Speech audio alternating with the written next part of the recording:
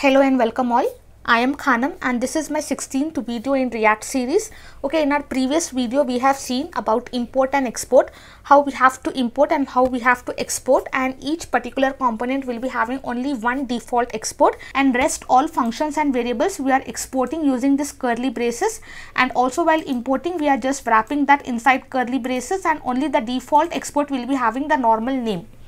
Okay, we can call this either using this custom element or also using the function. If it is function, we have this variables here and we are just wrapping that inside curly braces because it is JavaScript. This all we have learned in our previous tutorial. Now in this tutorial we are going to see a practice example on this, okay, about import and export. From here I'm just going to delete entire thing, and also from this file I'm just going to delete this entire thing. I'll save this and also I'll just save this. Now inside index.js you can see I have already rendered this app component. I'll just remove this h1. Okay, I'm just importing this app inside my index.js. I have rendered this app component here. I'll just close this one and also I'll be closing this. Now inside app.js I have imported that inside index.js. So I have to export this app.js.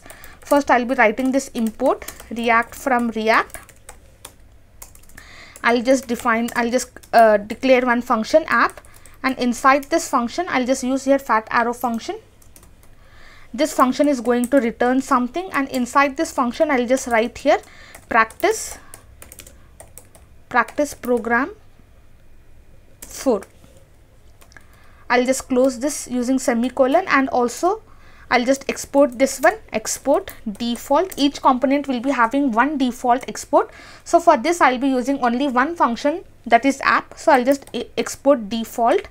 I'll just do this export default and my function name, that is app. I'll save this. Now if I just refresh this one, you can see I'll be having the output practice program 4. Now here inside my import export.js file, first I'll be importing React. Import React from React, okay, so that I can use JSX elements. Now here I'll just create one function. I'll give my function name as favorite. I'll just give in capital favorite. I'll be using fat arrow function here. So to use fat arrow function we have to write here equal to sign, and inside this function I just want to return. I'll be returning one h1, and here I'll just give here my favorite color. My favorite color is black. Okay, now I have created one function. Now to use this function I have to export this one. Here each component will be having one default export. I'll just write here export default. I'll just copy this function and here I'll be writing this one. Okay, while exporting we don't have to write this parenthesis. I'll just export in normal way, export default and favorite. I'll just copy this one. I'll just save this. Now inside app.js I want to import that one because I want to use that function here. So I'll be importing that one, import favorite from. I'll just come inside my components folder. I'll be writing here. I'm not getting suggestions, so I'll just type here components, and inside this folder I have this import export. I'll just write that one, import export file, import export.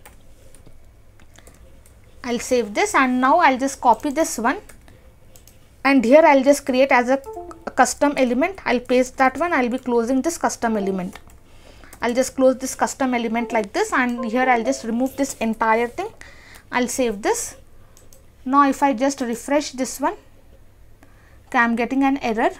Did you want JSX elements? Okay, I have to wrap because here I'm using two JSX element. So I'll just wrap inside this. Inside my syntactic sugar form I'll be wrapping like this. I'll save this. Now if I just refresh this, you can see I'll be getting the output my favorite color is black. Okay, this output, this component, whatever element I'm having, inside this I'm having this data, so that data I am getting as my output. Okay, I have done only one export and that is the default one, and I have just imported this favorite inside my app.js, and here I am just rendering, here I am just importing that one, and here I am just creating the custom element of that, and here I am using this. Okay, now here I'll just create one variable, creating one variable const. I'll give my variable name as name1. Inside this I'll just pass my name Khanam. Now to use this one, to use this variable, I have to export that one. Now below this, I'll just export. Now inside curly braces, I have to write this name. Okay, whatever variable name I am having, I have to write like this. Now while importing, I'll just copy this one. While importing, I'll just separate it with comma and I'll just paste that one. Okay, this is not default, so we have to wrap inside curly braces. Now here I'll just write h1 and here I'll be using template literals. I'll just open curly braces, open backtick, close backtick and close curly braces. Now inside this I'll be writing my name is. To use these variables, we have dollar symbol and we have to write this name 1. I'll save this. Whatever variable name I'm having here, I'm just writing that one here. Now if I just refresh, you can see I'm having this output. My name is Khanam. Okay, I have just created one function, I have imported that function, I have created one variable, I have imported that one. Now in the same way, I'll just create one more variable. I'll just give here subject. I'll be giving Reactjs. Okay, now I have to export that one. I'll just separate it with comma and whatever variable name I'm having, I'll just paste that one here. I'll save this, and also while importing, I just have to separate it with comma. I'll just paste that one, and here inside this same h1, I'll be writing that one. My name is Khanam, and this is, I'll just write dollar symbol. I'll be writing this subject name series. I'll save this. Now if I show you, you can see my name is Khanam and this is Reactjs series. That variable, whatever I have created here, that I have exported that one, and here I'm importing that one in curly braces, and here I'm just getting the data of that particular variable. Now I'll just create one more function, and inside this we will see how to pass arguments. Here I'll just create function. I'll be giving my function name as my function. You can give any name, only for an example. Now inside this I'll be passing two arguments. First I'll just pass here data 1 and second I'll be passing data 2. Now this function, I'll just create one variable. I'll give my variable name as complete data. Complete data is equal to whatever parameters I'm having, data 1 plus, instead of this I'll be using template literals. I'll just write here my data 1 is, inside dollar I'll just write here data 1. My data 1 is data 1 and my data 2 is, inside I'll just write dollar symbol, I'll just write here data 2. Okay, this is what I am passing inside this complete data. This entire text will be stored. Now here I'll just return that one.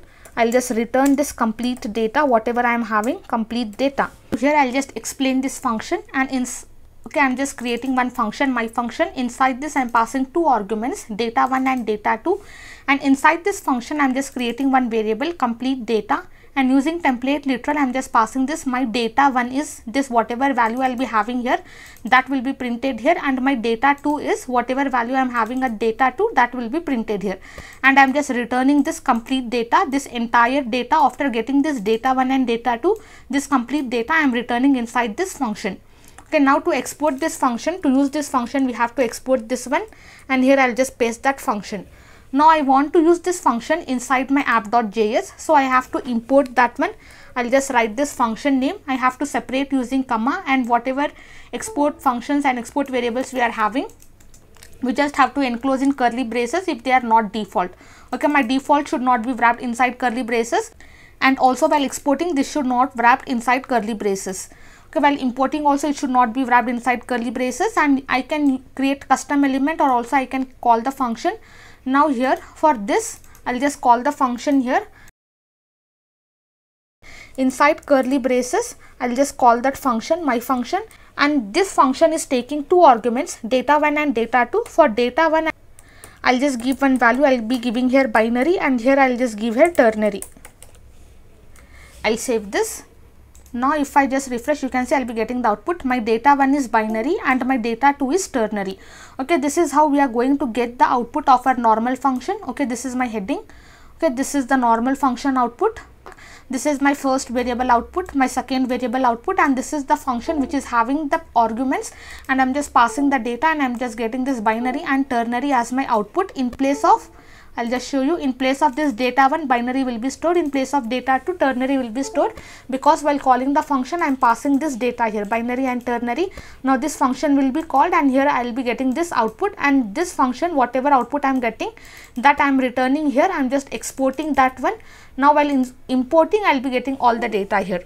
I hope you understood this import and export and how to use this import and export in projects, and also we are going to implement more on import and export in our projects when we are going to do advanced level project. So as a beginner and at a beginner level, this is more than enough about import and export. If you practice this one, you will understand in more better way how to import and how to export, and where we have to use curly braces and where we have to not use curly braces. Once you practice this, then you will understand this one. Okay, that's all for today's tutorial. Thank you so much for listening. Have a great day.